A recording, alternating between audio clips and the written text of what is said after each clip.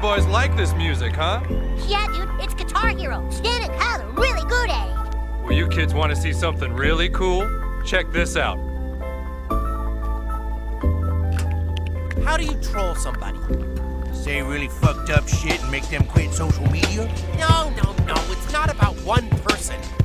It's about pushing people's buttons so that they'll react in a way that pushes other people's buttons. It's all about the group of people that are gonna come to our defense. They're gonna be so self-righteous that another group of people will eventually find those people totally annoying. You're just setting them against each other. It's like the fission reaction that sets off the fusion explosion. The internet does it all, and you just sit back with your glass of wine and laugh. Wow, that seems kind of mean. It's not mean if it's hilarious. If we all worked with you, Skank, could we do it? Could we troll an entire country? If we all work together, maybe. It's this quick crossing that causes drivers behind to overbrake and begin a chain reaction. Your goal as a driver is to stay the same distance from the car ahead as from the car behind at all times. Always in the middle. This gives you the most time to prevent overbraking, but also gives the driver behind you the most time as well. And when stuck in traffic, this rule would get all cars to pull apart the snake faster. That's the simple solution to traffic, getting humans to change their behavior. Why traffic happens, why tailgaters are trouble, and how we can work together to make the roads better for all. Do you know why your business has failed? If their answer is no, then ask them if they know anyone in town who might be more worthy of your attention.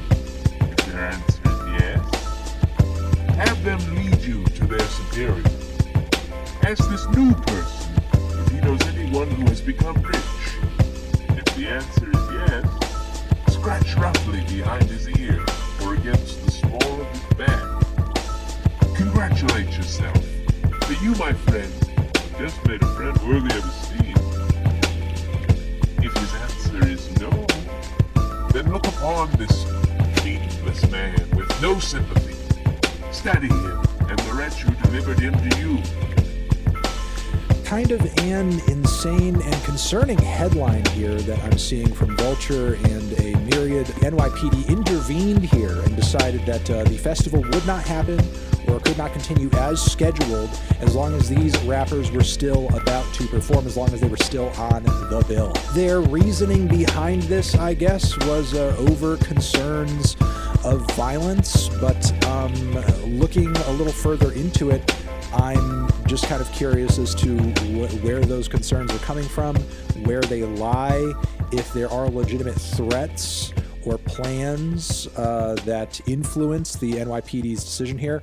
They're playing with their cards close to their chest and not exactly kind of giving us the full story. The backgrounds of the three rappers who have been removed from the lineup vary pretty greatly.